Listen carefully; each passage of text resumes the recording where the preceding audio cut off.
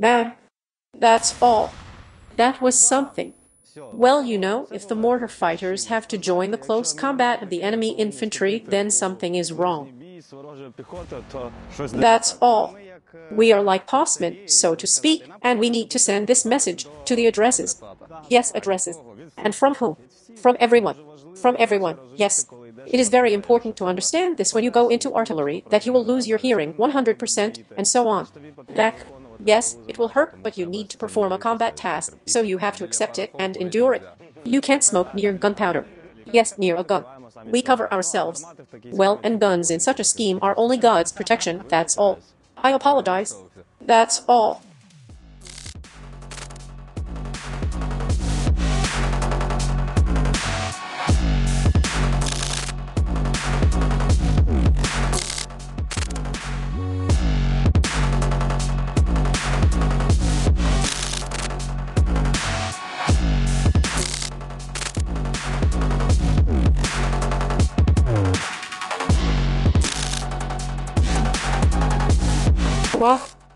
What are you saying?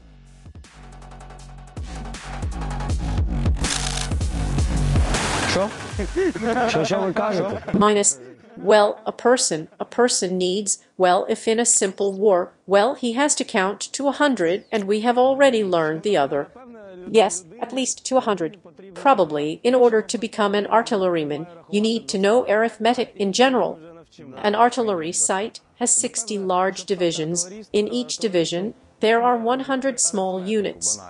Therefore, the sight can be 35, 64, and when they give a correction plus 20 or more precisely square meters, plus 20 by square meters, or plus 23, a person simply needs to be able to calculate quickly, and to be certainly physically strong. Because you yourself understand, this is artillery, mines weigh 16 kilograms, mortar weighs 275 kilograms, that is, we can perform our work as a team. A person should also have the ability to work as a team, to be part of this mechanism. У людини має бути ще здатність працювати у команді, бути частиною цього механізму злагодженого. You know, calculations are not even a team, but a mini-family. This is the family you trust, you should be sure. When you spend all the time together, you understand who is breathing what, who thinks what. Разом ти розумієш, що хто чим дихає, хто як думає. That is, you get used to each other, and also, so to speak, we get used to each other's characters, so that we understand who is in what situation, how to behave. Well, look, in the calculation of a mortar, there are usually 5 people. That is, this is the commander of the calculation. The commander of the calculation in our mortar battery is also a calculator, a bosuns, or a topologist. That is, he needs to be able to do everything. And when I came to the mortar calculation, I was the easiest one at first. The easiest thing is the charger. The charger is responsible only for throwing the mine into the barrel channel. It also requires skill, that is, so that the mortar does not move from place, because there will be a 30 to 40 meter difference, that is, it will be necessary to spend ammunition on the target. The next line is the equipment.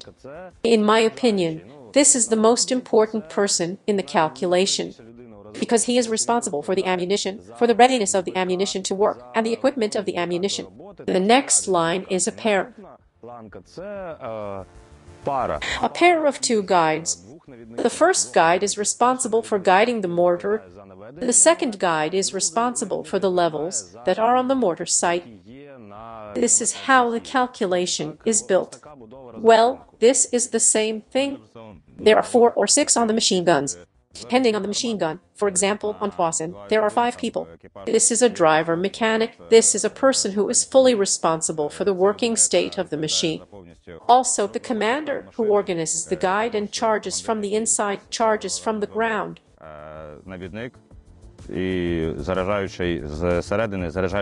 And also, all professions are very important. And we even train so that in case of something, one could replace each other. Because anything can happen at war, and the task needs to be performed. In general, everything is much simpler. The driver mechanic has to understand what he is driving on and what the engine itself is made of, transmission and so on, so that he does not see the car for the first time and says, well, I don't know what's going on here.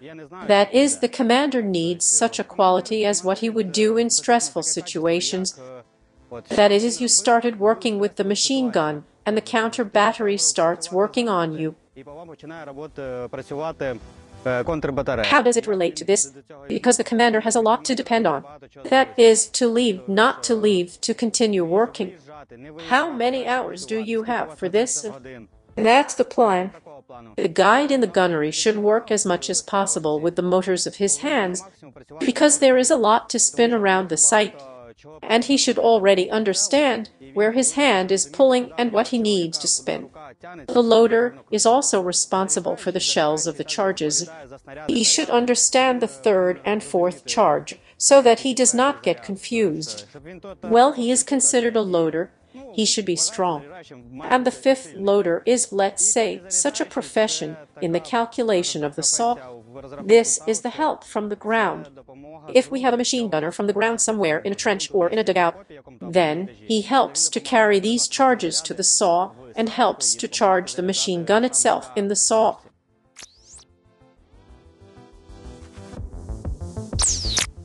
Yes, of course, this is one of the reasons. Because the same topography goes like the side of the world. For example, it is necessary to put a gun on the compass, or the commander's mathematics. He constantly receives coordinates of the target, and, for example, more or less somewhere. And he just has to calculate everything quickly and transfer the commands to the guide, so that the guide, as a matter of fact, is more quickly guided to another character and is ready to work. This knowledge block is called the artillery minimum. That is, it does not matter whether you are a mortar or you are one of the crew of the saw, or you are on a trailer gun, you have to understand the topography. That is, you have to navigate the terrain, almost find the north by the clock, for example. You know, the most important block is, of course, the work with the gun. But the basic knowledge should be all. This is the basis of the troops, I believe. We have lectures, of course, and very qualified lecturers, mentors, so the personnel is completely, no matter what role he has in the gun. He is engaged in this artillery minimum, this knowledge is checked. A friend of mine said the law about interchangeability. In order for people to be interchangeable, they need to give this knowledge to everyone. You understand? That is why knowledge from mathematics or topography is important. Everyone knows how to put the compass, how to navigate the gun, how to work with the gun.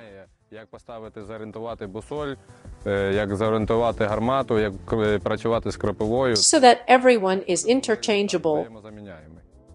Well, yes, the mortar has calibers of 60 mm, 82 mm, 120 mm, but we mostly use the 120th caliber because it is probably the most effective for the military purpose.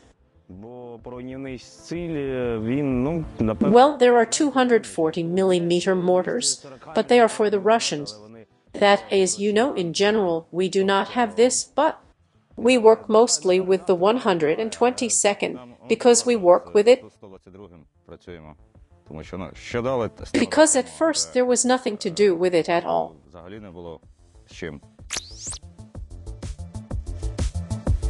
Yes, of course. But these are, first of all, fictitious names. For example, this mortar is called, how is it called? Bobber, Marinka, or something like that. Marichka. Well, it happens, of course. There are a number of reasons why they may not explode. Either the explosives are bad, or the soil is wet, or the shell has been lying in the warehouse for 30 to 40 years, and it has already boiled there. Well, it got wet a few times, dried out, something else, something is wrong with the powders. Well, it works a lot, or this, or that, or that, or that. You need to understand that the powders that we wind up, or explosives, or shells, they are 30 to 40 minutes 50 years old. That is, they are 2 times older than me. Well, they may not work, it happens.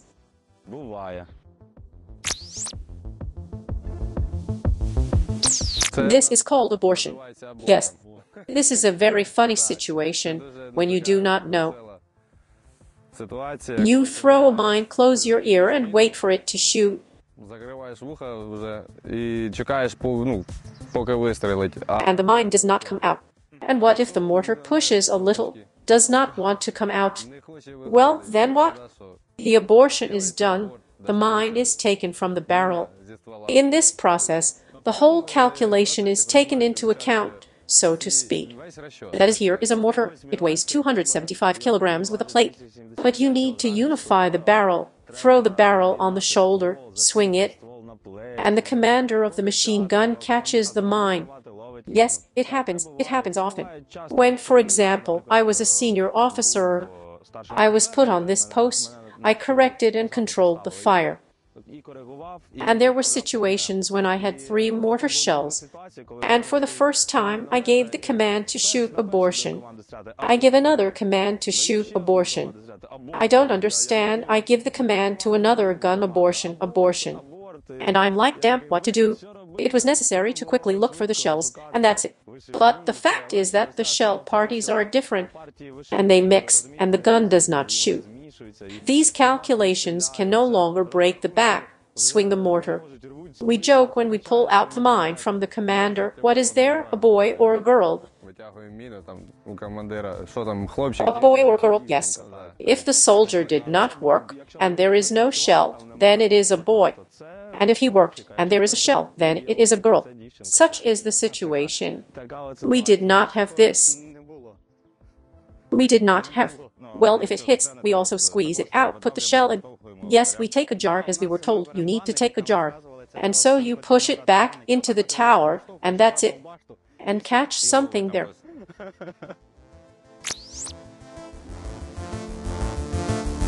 No, it did not happen. The tanks worked for us. Well, that is, we were not far from our infantry. They threw 82. The tanks worked for us. Well, we just had such weather then, that, well, there were rains, and the shells of the tank were just lying next to each other. They did not reach. Well, we had to. Well, with the infantry, we did not enter the close combat. That is, you know, if the mortar fighters have to enter the close combat with the enemy infantry, then something is wrong here. You know, in the reasonable books, there is a whole instruction on how to take a fight, more precisely, by calculation. You need to put a mortar on the field of direct fire. Well, if it's a close fight, it's more likely that the mortar's calculation will die. It depends on the command. Due to the fact that the cannon of 1987, the first shot is not scary, it is uncomfortable. Because you do not know what it will be, how it will be. And then it's already very fun. There was also a situation that we were shooting as if without a cannon, but not on full powder. That is, we come to the position and they tell us, well, get the mortar, now we will shoot from the mortar. And we are like, what mortar? They say, well, there is no mortar, but you need to work. Well, we looked at each other in the calculation like, well, come on. That's it, loaded the cannon, everything is ready for us. I look at the law, I was the commander of the cannon, he was the gunner. I say yes, he says yes, and come on, bam. That's it, it was something. Well, the right ear, yes. What do you say? Not much, but you can feel it. The right ear is constantly, because it is closer to the explosion itself. Are there any problems with hearing? All artillerymen, that is, as they say, a shot from a cannon or a mortar, regardless of whether you have a protection system in your ear, so micro-contusion comes out. And it is very important to understand this when you go into artillery, that your hearing will fall 100% and so on, your back will hurt, but you need to perform a combat task, so you have to accept it and endure it. I often ask such questions.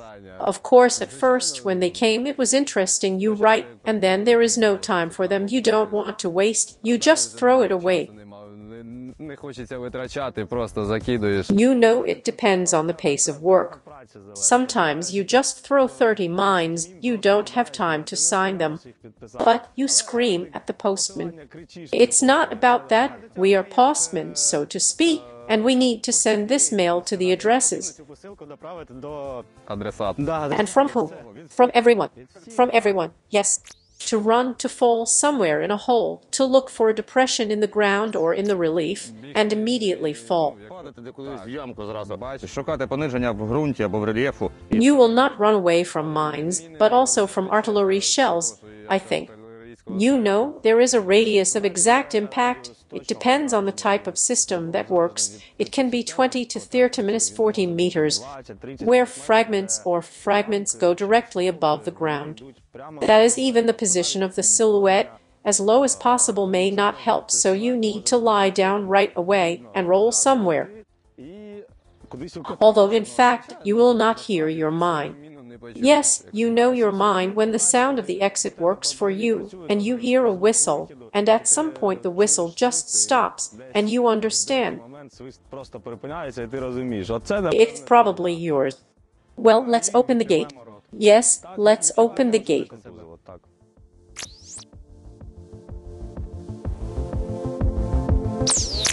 The disadvantage is probably that we are the closest to everyone. Well, the advantage is that we are more mobile than such a big howitzer. We have the opportunity to make an incursion, go out, work quickly on the target, get together and shoot with our heels, so to speak. Yes, I also believe that the main advantage is that the mortar can be thrown behind all sorts of hills, that is, thrown directly into the dugout, which can be difficult for gun artillery. Горби усякі, тобто закидувати прямо в бліндажі, що для ствольної артилерії може бути важко. The mortar is more likely to hit the infantry in the fortifications. Of course, there are many disadvantages. The disadvantage is that you are standing 275 kilograms away from the enemy for 2 kilometers, and they can hit you from the systems available to them, such as a GS self-propelled gun, and so on. Of course, there is a desire to listen to music. We are all the same people. Each of us loves music. Probably someone loves classics, someone loves rap. I don't know. Well, I also like this classic. I love listening and meditating. After the war, you give more advantage to our musicians. You listen to our Ukrainian music. It is very important. It is nice to shoot at them.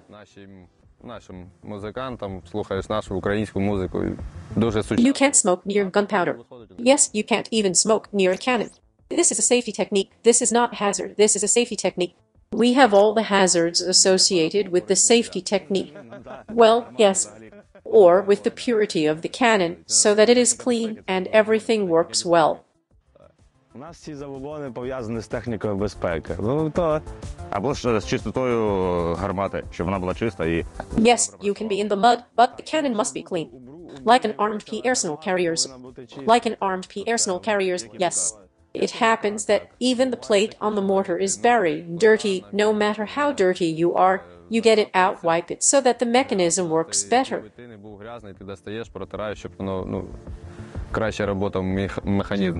Everyone has his own gun in his account. That is, he is responsible for it. That is, this is his account. Sometimes it is very nice when everything is clean, everything is straight out.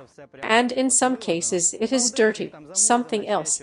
This is your weapon, you need to work with it. There are bullets in the cannon.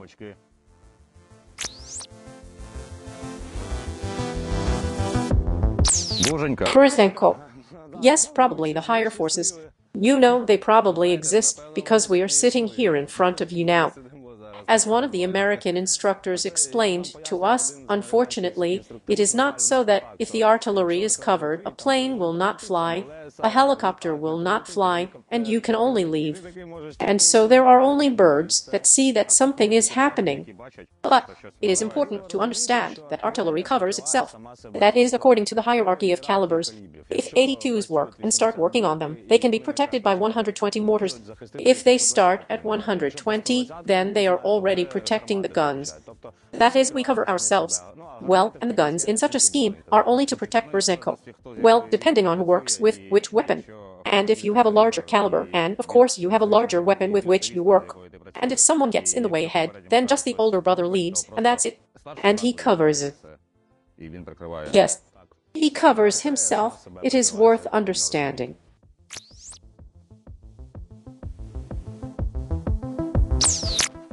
Yes, depending on the caliber. If this is some kind of mine, then yes, from 82 everything will be fine. The house is not impressive. But you know, for example, there are mines in which there is a stop mine mode. That is, the mine pierces the roof, or the wall, or something else where it hits. And, of course, it explodes with a bang. That is, it may not even save. Everything needs to be understood. Well, I said that you need to lower the silhouette as much as possible. This is the best protection, that's all.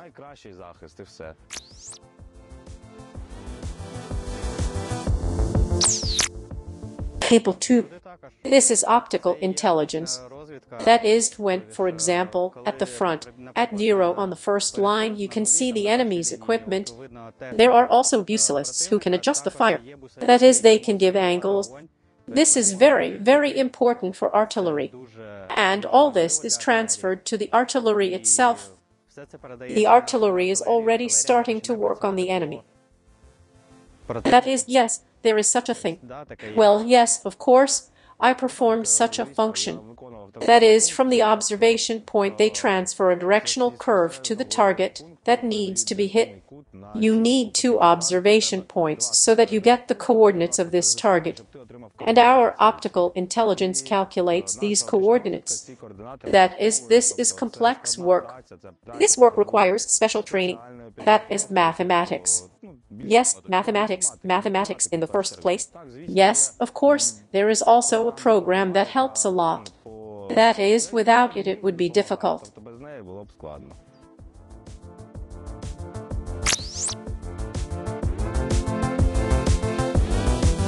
Yes, you can.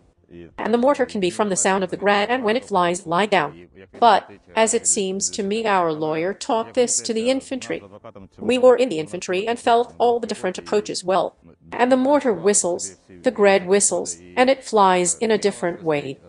Let's put it this way, in the infantry of the law, we went through all types of shells that could fly out at us.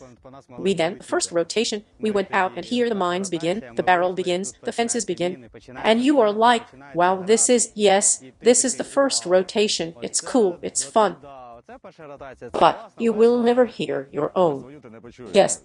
That is, when close, you know you hear the sound of a shell, and when it hits nearby, the sound just disappears. If the mine flies under a different directional angle, you hear it whistling, and where it falls. If it flies to you, you will not even hear it. Well, for a maximum of half a second you can already hear how it flies. Well, and the wind also affects this, because if it is against the wind, then the sound of both the exit and the sound of the flight itself, it immediately moves away, goes to the other side. And there were also such situations when the mortar missiles were spinning something in the enemy on these whistles. And there was no sound at all, and there was a shot and an explosion. And you just bang, a shot, and that's it. That is, the enemy learns, the enemy adapts. You understand that this is, but we will win anyway. You need to understand that when you work and hear the exits of grad or the exits of enemy mortars, it is better for you to be more careful in order to manage to fall for the first time.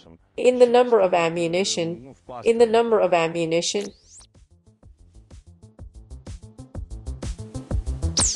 В кількості БК and in the number of barrels, calibers. You know, this whole war is like this for me. They gave you a machine gun. A large caliber machine gun begins to work for you. They gave you a machine gun. A large caliber machine gun begins to work for you. They gave you a machine gun. A large caliber machine gun begins to work for you. Well, this is all quantity. I believe in quantity. In some directions, we can be won by quality. But it seems to me that this is the quantity of a lot of things. Yes, the enemy adapts very quickly. That is, you need to outperform him. And it all depends on the task. The task is to defend or the task is to attack. If the task is to defend, then we have a little bit of a loss in our power. And if you attack, then you need a counter battery, you need to work on them.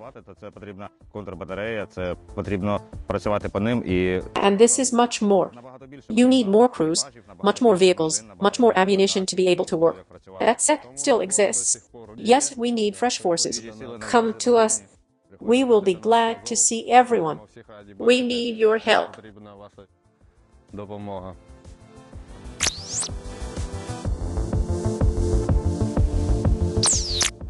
Mobile add-ons. Mobile add-ons, you know, we have a Piron system. Of course, they help. Well, there are some more, but with more topography. But Piron is the main one. You know, to come, if there is no compass, then you need to put a mortar on the compass. Or a cannon. Yes, or a cannon. While the commander puts the compass in the main direction and tells you the direction. You set it up. There is a compass on the phone at most. You set it up, read what you need and set it up. Of course, you know, it's very nice. Technology, the development of technology, it speeds up our work in general. That is, instead of counting on Kravchenko's tables, we just enter the coordinates of the targets. And we develop our position. That is, we get a compass, a sight. It speeds up the work. But you have to be prepared to be able to do it. Wait. We also have such a program called the Blue One. It helps us a lot. In order not to transfer coordinates by radio, we use this program. And we are not on the air at all. Well, and so everyone needs to understand that if this program does not work, and you can only work on this program, then you will not get anything. That's why we all learn art minimum. With a ruler, with a map, like the old days. There is a whole device for calculation. Where are you shooting from? It works. Add them at least. Something new is interesting every day. Well, I had one such interesting story. We went to work. We work, and here I have a loader. He takes a carriage for loading. We start working. There is a shot. The messenger rises. He hits him in the eye with such a fenkel, and it's on his head. I say it's okay. We continue to work. That's it. He has already laid off this messenger. We have already worked with the messenger. Everything was fine. You know, there are countless stories. That is, you are at war. When I came to war, so many of these stories were given to the platoon of civil specialists. Someone went somewhere. Someone dug a trench for himself. And the exit from the trench is Brostov, in the direction of ours. I say, why? He says, the district defense. I say, what are you doing? We had such a situation that reporters also came to shoot a report. And we asked them, when will the report come out? They say, well, when they shoot from this position, we will definitely put it out. Well, the next day we came to that position, and we, so to speak, covered it. We write to the reporters. That's it, maybe you're in the right position. No, I'm not. Because now there is shooting everywhere. And in close combat, artillery fights more. That is, with a large caliber, one cannon comes out, then another. And they fight with a large caliber. Who is faster? Who is more cunning? Because in artillery, you need to think a lot. In general, during the war, you have to understand that you have to deceive the enemy, to make him swallow your bait, and punish him for this. And more artillery war now. Well, you understand that we value each of our infantrymen. Therefore, it is very unrealistic to push some flanks without artillery, and to go somewhere in the counter-offensive. First, you need to tighten a specific place along which you will try to pass, and then our infantry will come in. Because I say that all our personnel are valuable. Well, there is one rule in artillery. Disassembly of shells is not a thing of the past. In fact, they say we throw a mine and wherever it flies, it's our business. You also need to understand that there is such an artillery luck. If it falls from you, you shoot, it flies wherever it wants. In general, luck is everything. Yes, that's all.